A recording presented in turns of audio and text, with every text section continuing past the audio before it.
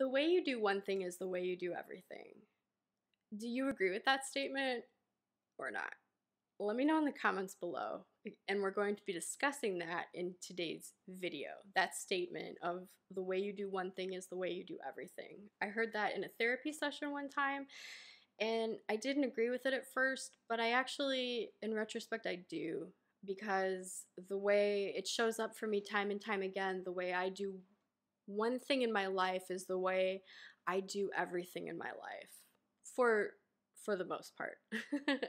So, hi, my name is Sarah. I'm a life coach, and we're going to be talking about, I help people get unstuck in their lives so that they can live their best, most meaningful life. And if you enjoy the video, please like and subscribe, share it with a friend if you find value in it, and leave me a comment down below if you agree with me or not. The way you do one thing is the way you do everything, for the most part. Okay, so we're gonna get straight into the video.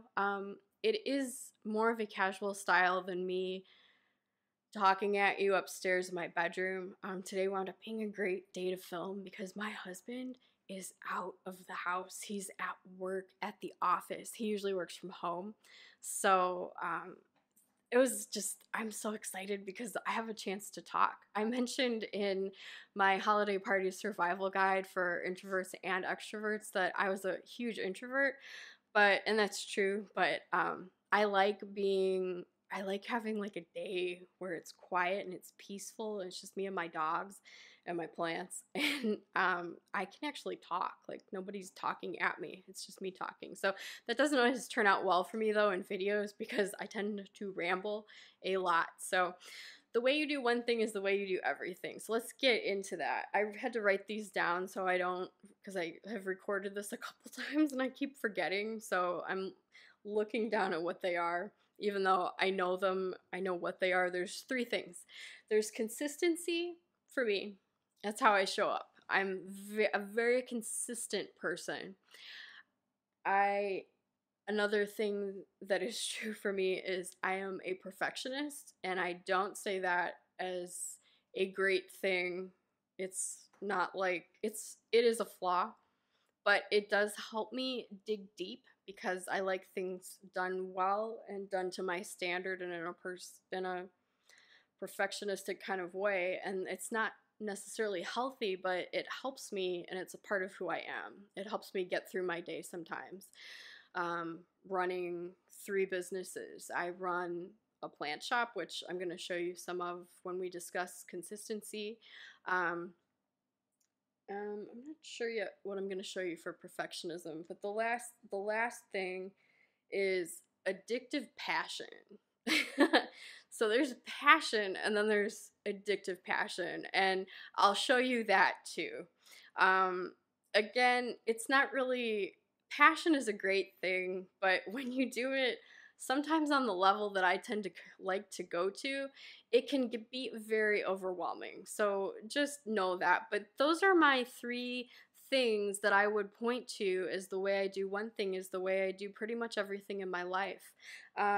Consistency. I show up and I try and I try and I try. And where does that come from?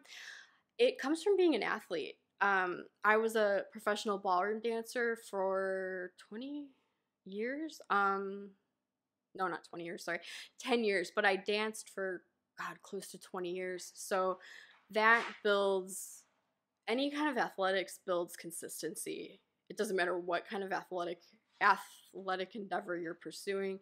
It builds consistency because it builds repetition. So showing up and doing that has made me a very consistent person, and I show up for pretty much everything in my life that way.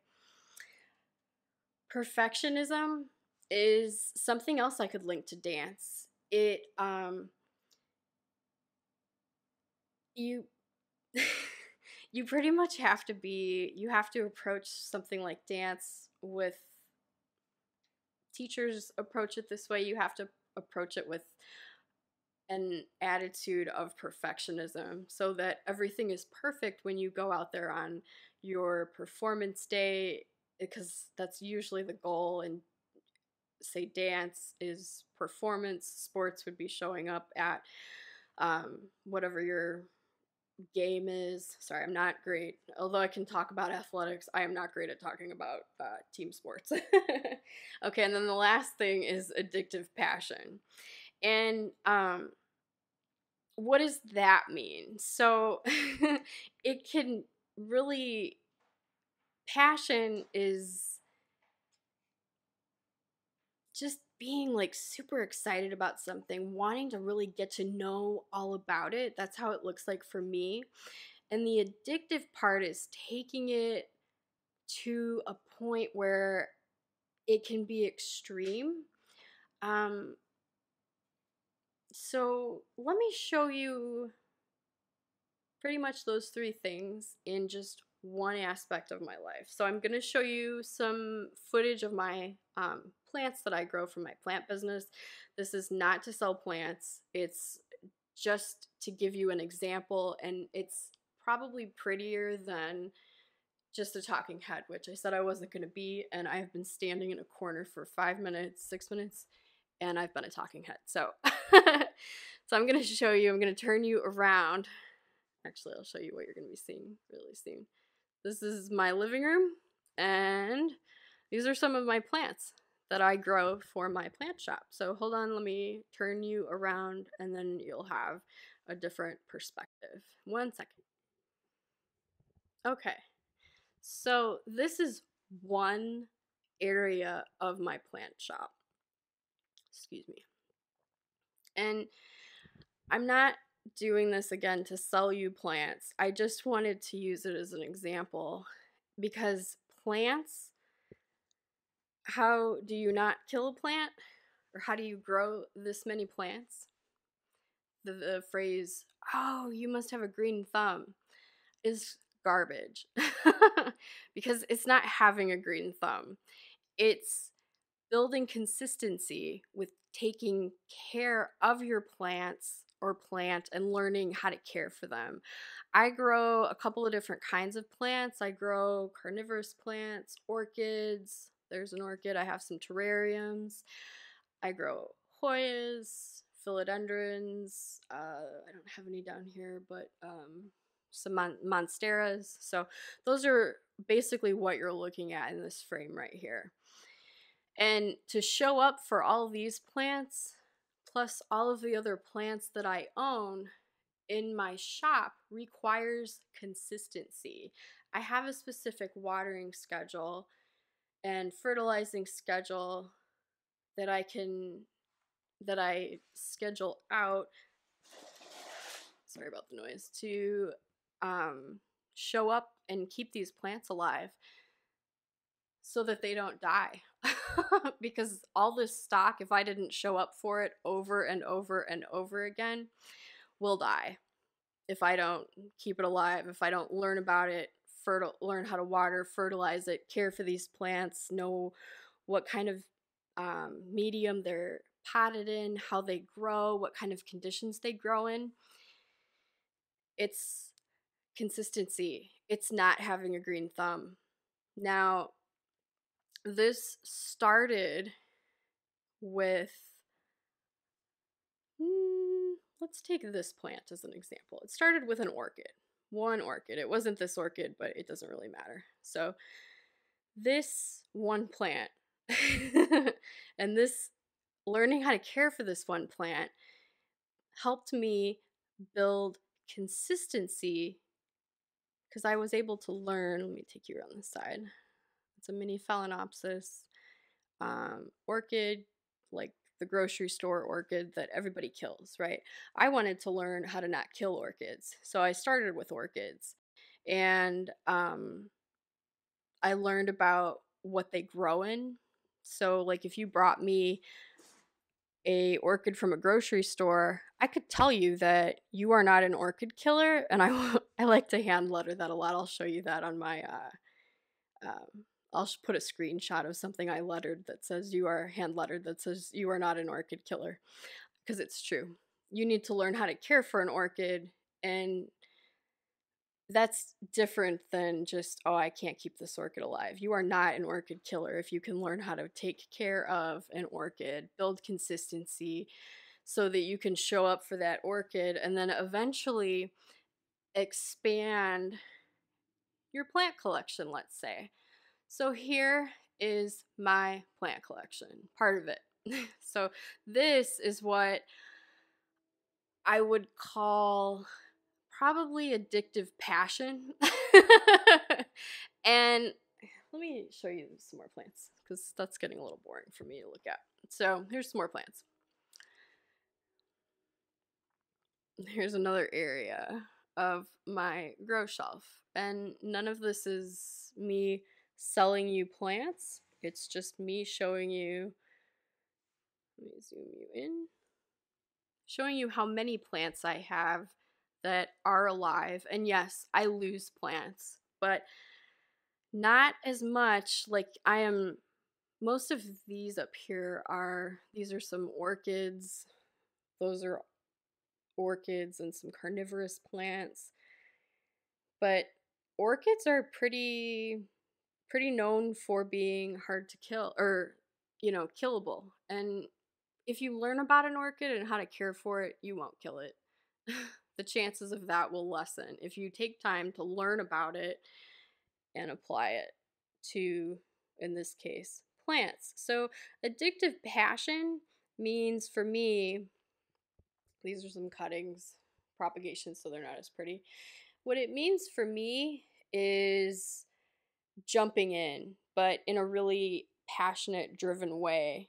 I tend to be that way on kind of an extreme level. Just I think it comes again from being a dancer. That's where it comes from. It's shown up in so many areas, like owning 3 businesses, having 2 YouTube channels, which is, I consider that one business, having this coaching business, the life coaching business, and also running a plant shop and an online plant shop where I mail plants. So, and that's also where, so that's pretty extreme, right? 3 businesses. But this all fits well into my life. The YouTube channel, I love it. I find that I want to be consistent with it every week. And I'm learning, let me zoom you in, learning more and more about YouTube, just the same way I dove in and learned a lot about plants and experimented with them. And that probably comes from perfectionism. Definitely from perfectionism. Because why do one thing perfectly when you could try to make everything perfect? And actually, I have a better example for perfectionism, but addictive passion, consistency, those are 2 things that are required if you want to run any kind of business. Definitely consistency, but addictive passion isn't necessary, but passion is. You have to be interested, educated, knowledgeable about what you're selling, or whatever business you're running. Or if you don't own a business, then you need to be at the top of your craft, which you'll hear me talk a lot about in the store and on the life coaching channel. Being at the top of your craft or building mastery. And where does that come from? It comes from consistency. It comes from, for me, it comes from my dance background. I tell you to practice, do something over and over and over so that you can build consistency and get to the top of your craft. I think I say that in almost all of my videos because it's true, and it's the how I show up. It's how I do one thing in my life is how I do pretty much everything. So I build consistency. I dive in with what I term as addictive passion, but you could also just term it as, call it passion. I build consistency, and I keep forgetting the third one. Oh, perfectionism. Yeah, that's probably my weakest point. That and the addictive part. So let me turn you around and we'll talk a little bit more about perfectionism and addictive passion. So hold on one second. Let me turn you back around. You're going to see me next. Hi. Okay, I'm back. So addictive passion and perfectionism. So let's apply that to an office job. So I had an office job. I worked in real estate for a very long time. Let's see, what did I want to say about that? Here's what I wanted to say about that. Where I worked at a law firm. So I worked at a title company for doing like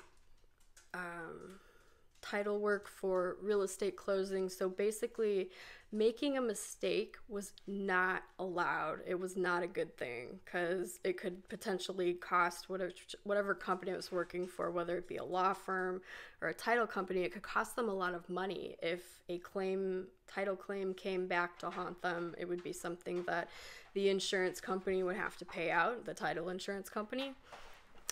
Or if it's a law firm, if we made a mistake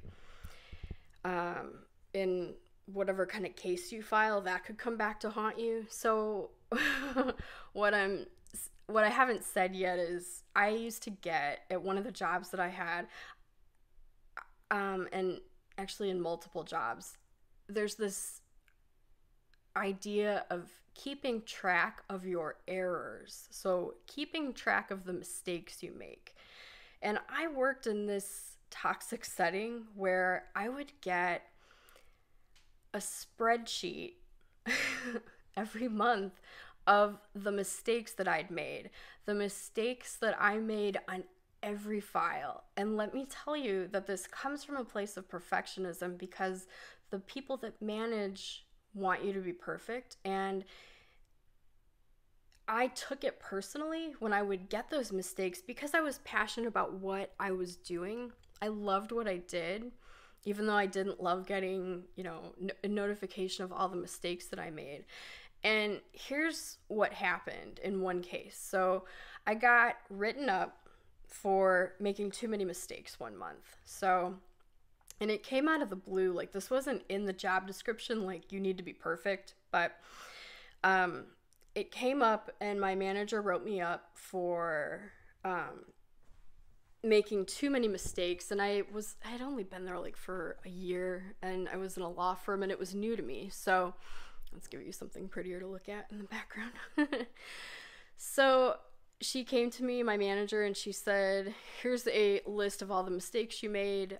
We're writing you up. If you don't improve, then you'll get written up again, and it could ultimately lead to you being fired. So it put me in a very reactive state, and also a proactive one, but I was reactive because it was hard for me to take in the fact that I was new at what I was doing, and I had made some mistakes. I was insulted, but I also really wanted to please. I wanted to be perfect. And what I did was I was able to reverse the situation where I had the next month, I didn't make, because my manager was tracking me because she was probably not looking to write me up, but she was monitoring my performance. So anytime I had a question, I would go to her and say, what's the answer to this question?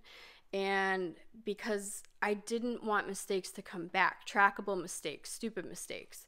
So I had 1 month where I made no errors that I was tracked for in the type of work I was doing at this law firm. So that comes from perfectionism. It comes from dance, from having to have your performance be perfect or as close to perfect as possible.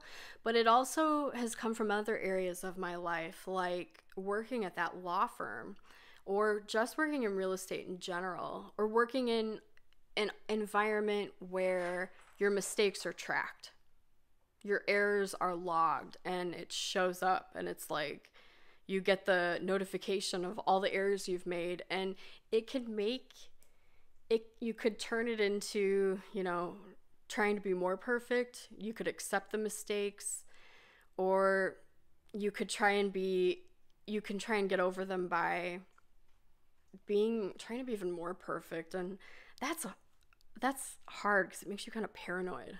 I'll give you another view.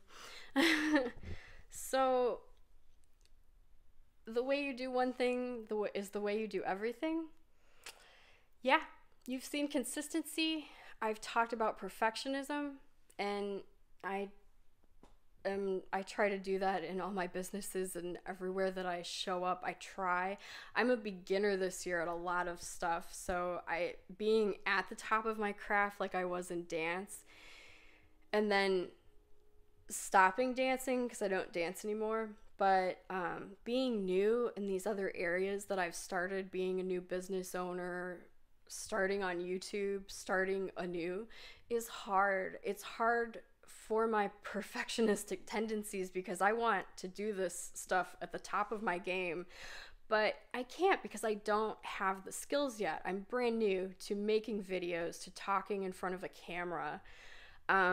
It doesn't mean I'm new to presenting information, because when I was a dance teacher, a ballroom dance instructor, I would teach classes to maybe a group of 100 people. And even though I'm an introvert, like we talked about in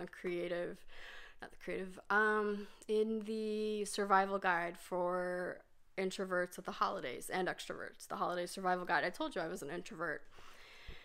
And I completely lost my train of thought there. So yeah, but I can be up in front of a group of people and it does not bother me. So being in front of the camera isn't my favorite place to be, but I can do it. I can show up and be in front of the camera. I'm here right now talking to you, but it's not at the level that I want it to be. I would like this to be so much better, but I had to figure out how to even enter the YouTube realm.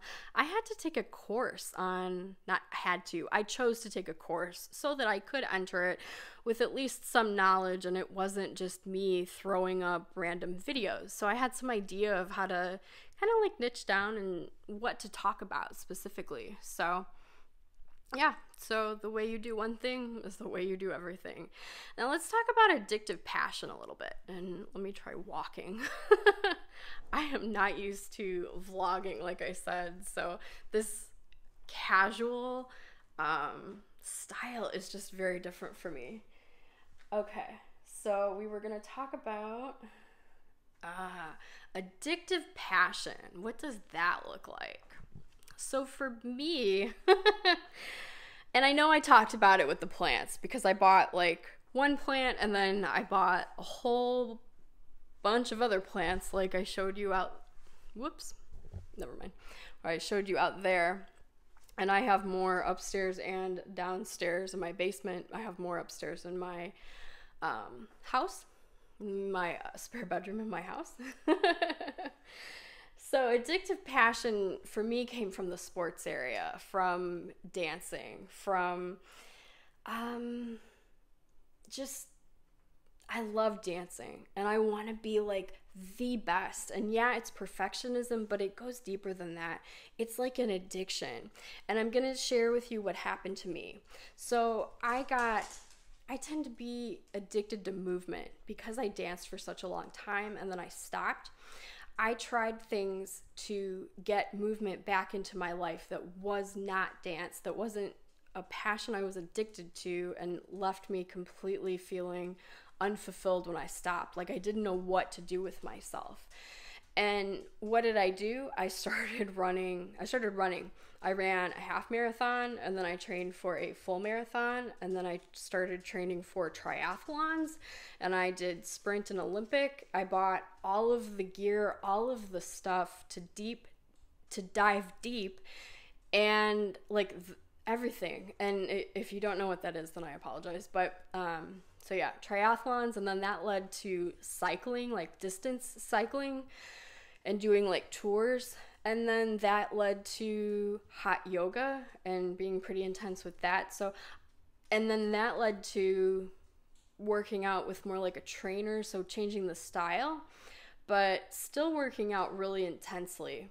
And the way I do one thing is the way I do everything.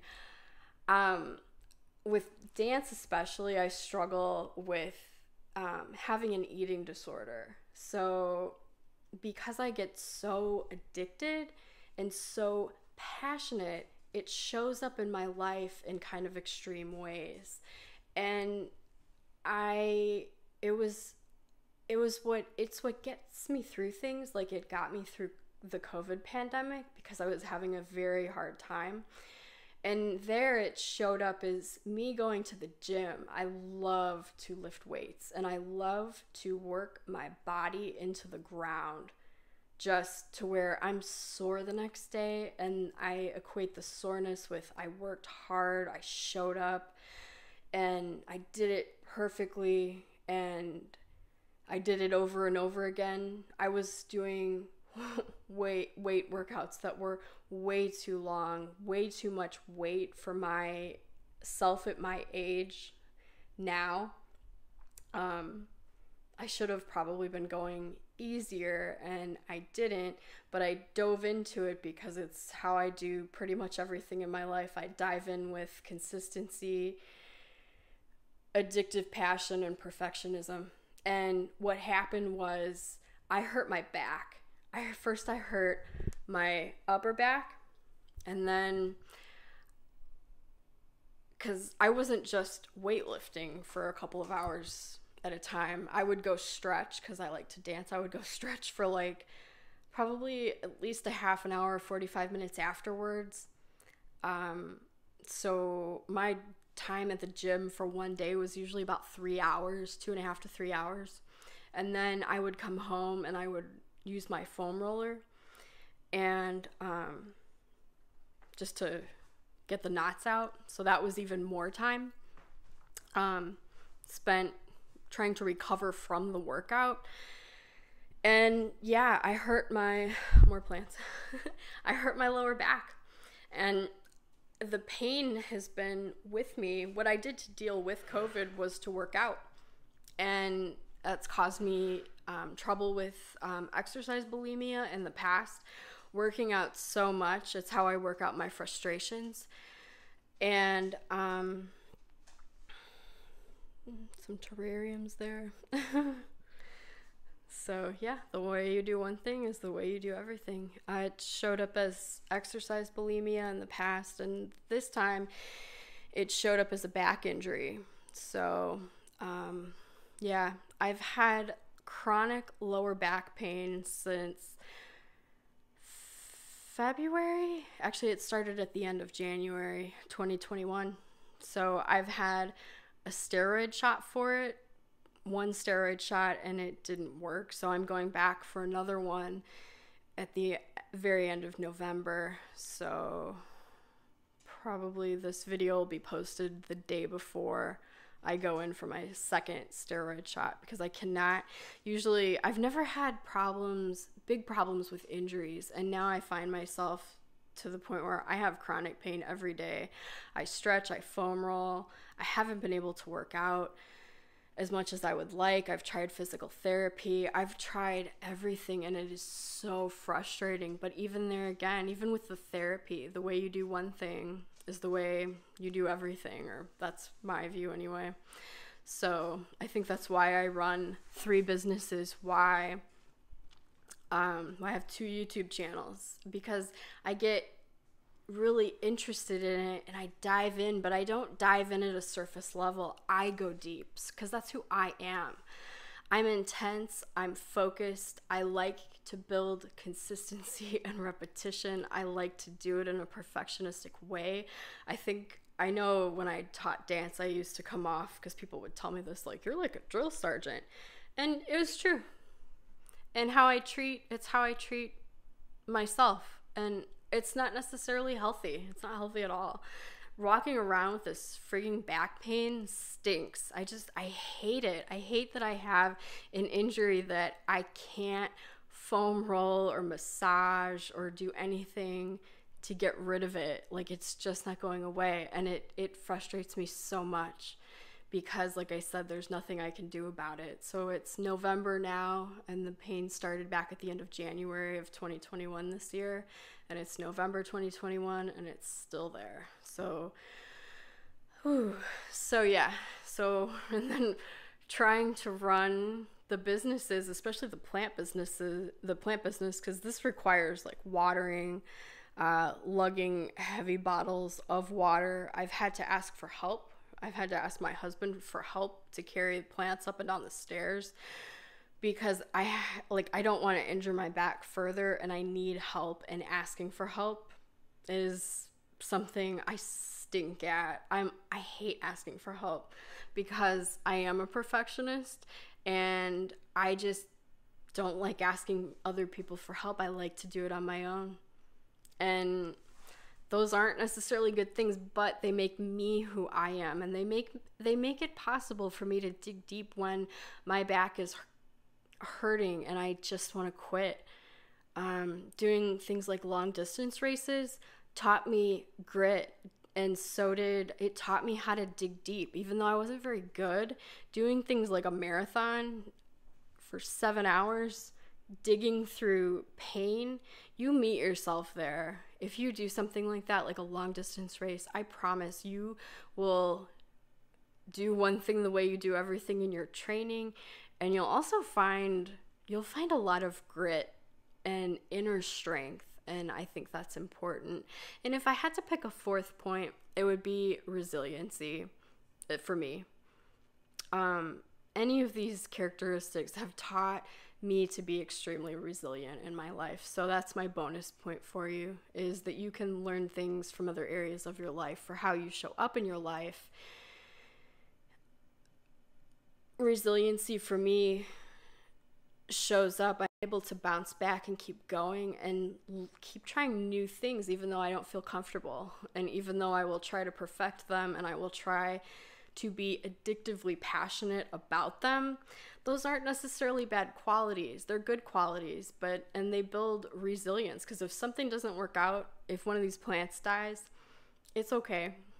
It's okay. It bothers me if something dies, but it is okay, because I can either get another one and regrow it, or I can take it as a loss and learn from it.